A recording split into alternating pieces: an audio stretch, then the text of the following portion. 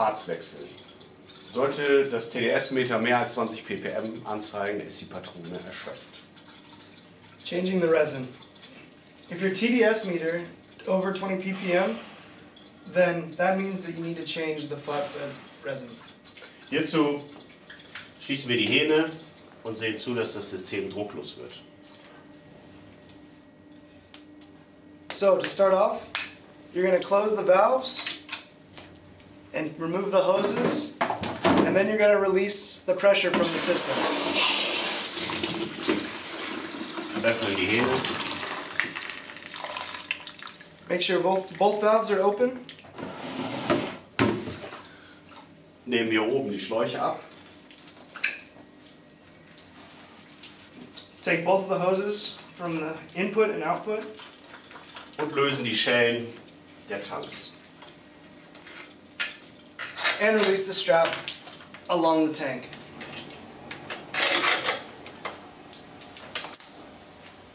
Wir können die Flasche entnehmen. Take the tank out.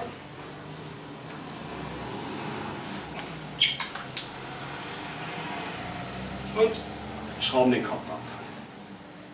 Unscrew the top. Vorsichtig. Entnehmen die Lanze. Be careful and take out the middle pole.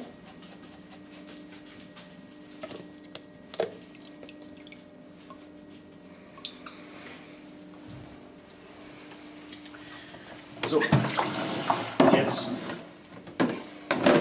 kann das Harz aus der Flasche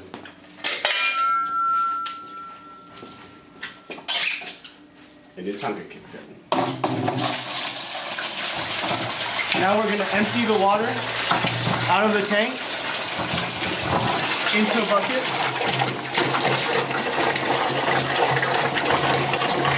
Das ganze Harz läuft auch mit in den Tank. And try to get as much resin out of the tank as you can. Nachdem das ganze Harz aus der Flasche entleert wurde, ist es sinnvoll, die Flasche mit Wasser zu spülen, um das ganze Harz rauszubekommen. Now that all the flatbed resin is out, or most of it, we're going to use a hose, spray inside, and get the rest of it out so that it's completely clean. Harzbefüllung. Hierzu nehmen Sie sich von Unger unsere 25 Liter Säcke Mischbettharz für das DI400, für das DI800 nehmen Sie davon 2. Now we're going to change the resin. Doing this, you can get your Unger 25 liter bag of mixed bed resin, and for the DI800, you can switch with just 2 bags. Nehmen Sie den Unger Trichter oder einen anderen handelsüblichen Trichter und füllen Sie das Harz hier ein. So you're going to take a funnel and empty the resin into the funnel and fill it up. Nachdem der 25 Liter Sack in die Flasche gefüllt wurde, ist die Lanze wieder einzusetzen und hierzu kann man sich den Wasserschlauch zur Hilfe nehmen. After you've changed out the 25 liters of resin, you're going to stick your pole back in the middle and attach a water hose to the top. And as the water goes through, slowly push down so that it goes to the bottom. Wasser ausschalten. Turn the water off. Zusehen, dass das Gewinde sauber ist. Make sure that the thread on the inside of the tank is completely clean. Kopf auf die Lanze setzen und aufschrauben.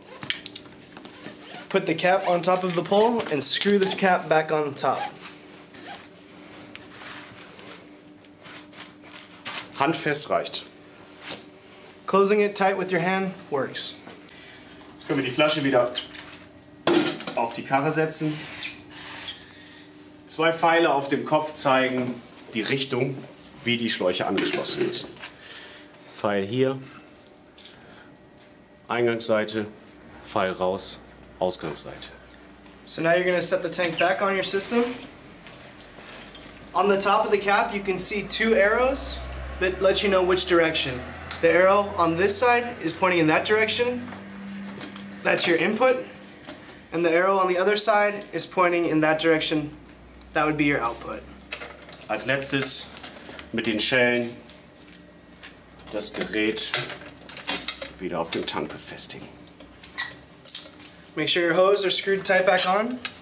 And the last step is to put the straps across the tank and tighten them with your butterfly.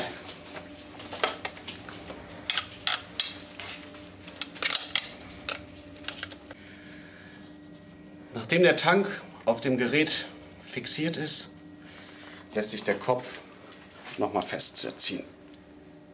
After the tank is firmly on your system, you can tighten the cap a little bit more to make sure that it's sealed and straight.